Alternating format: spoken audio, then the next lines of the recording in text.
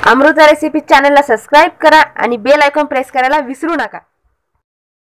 Hello friends, मी अमृता तुमचं आमच्या चॅनलमध्ये अतिशय मनापासून स्वागत करते। तर हिवाळ्यामध्ये अतिशय पौष्टिक अशी तिळाची बर्फी आज आपण करणार आहोत। अतिशय पौष्टिक आहे। तुम्ही संक्रांतीमध्ये सुद्धा करू शकता।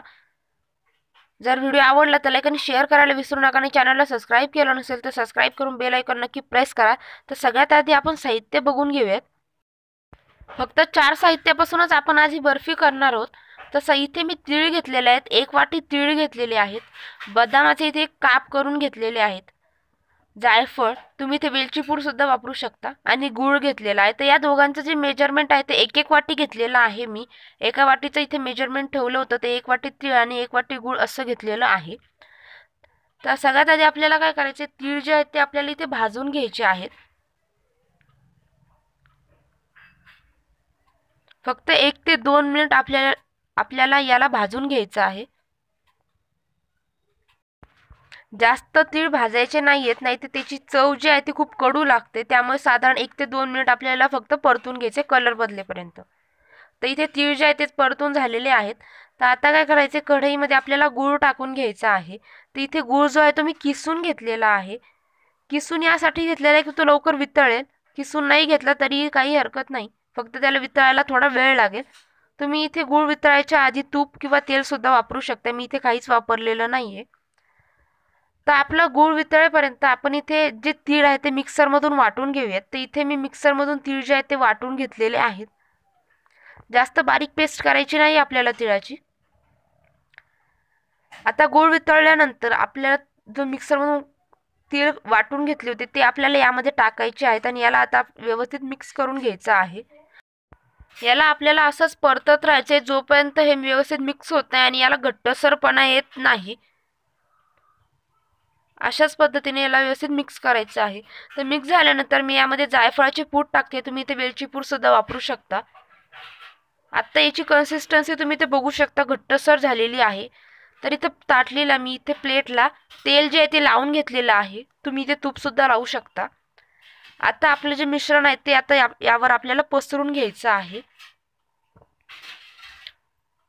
इथे मिश्रण जे आहे ते मी पसरून घेतलेलं आहे आणि फक्त 10 मिनिटं आपल्याला याला ठेवायचं आहे। 10 मिनिटं ठेवल्यानंतर ते थोडंसं थंड झाल्यानंतर आपल्याला याच्या वड्या पाडून घ्यायच्या आहेत।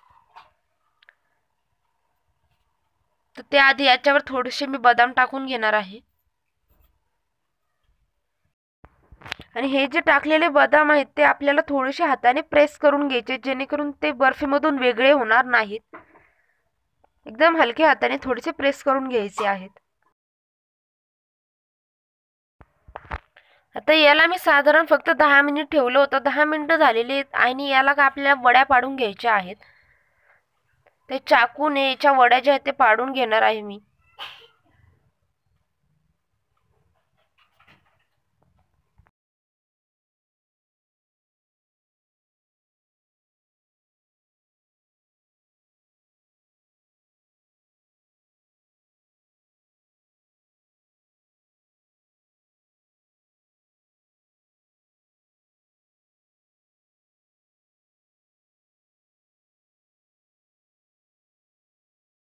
आता इथं वड्या ज्या आहेत ते पाडून घेतलेल्या आहेत। तर आता आपल्याला काय करायचं, गॅस जो आहे तो पेटवायचा आहे आणि त्यावरती ताटली ठेवून त्याला थोडंसं हलकंसं गरम करायचं आहे, जेणेकरून आपल्या वड्या ज्या आहेत ते व्यवस्थित निघतील।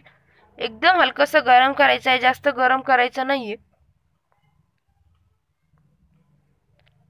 आता इथे चाकूने मी याच्या वड्या ज्या आहेत ते काढून घेते।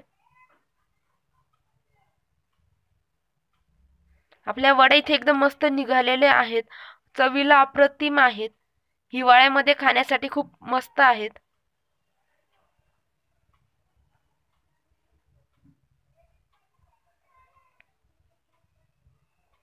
तिथे सगळ्या वड्या ज्या आहेत ते मी तर काढून घेतलेल्या आहेत।